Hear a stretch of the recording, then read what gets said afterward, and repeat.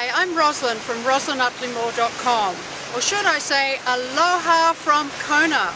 Here I am at Cyanotech, right at the ponds of Spirulina. You all know how much I love this product and have used this product now for over 10 years. And I'm almost pinching myself that I'm standing here. That's the Spirulina ponds, and just a little bit further over there's the ocean. And we're in a natural, organic place here, and it's where it all happens. And we're about to put a series of videos together explaining to you every little minor point about how the spirulina gets from here into your tablets and powders, and how you get to enjoy it in your smoothie every day. Aloha.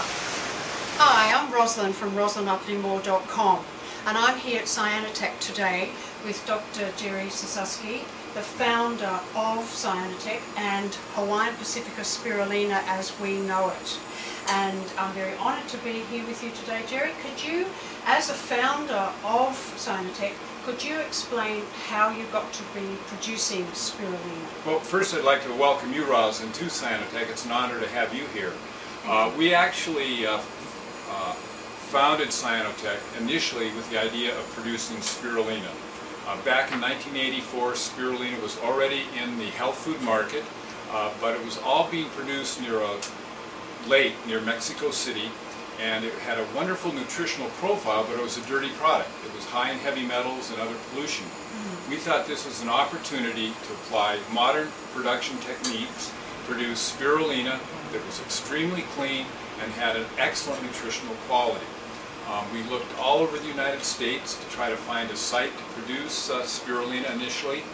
We wrote to every state in the Union that would have been suitable.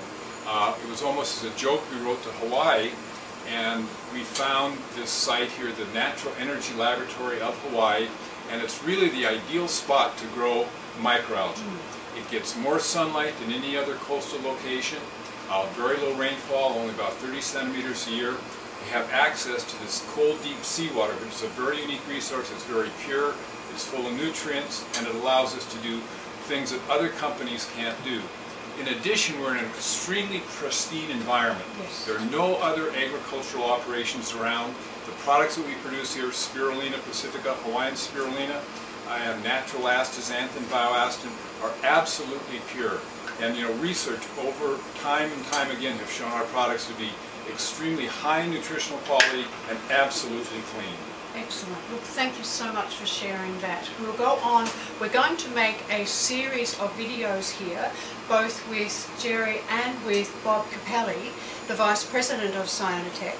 So keep watching these videos. We're going to go through a number of fantastic topics. So stay tuned.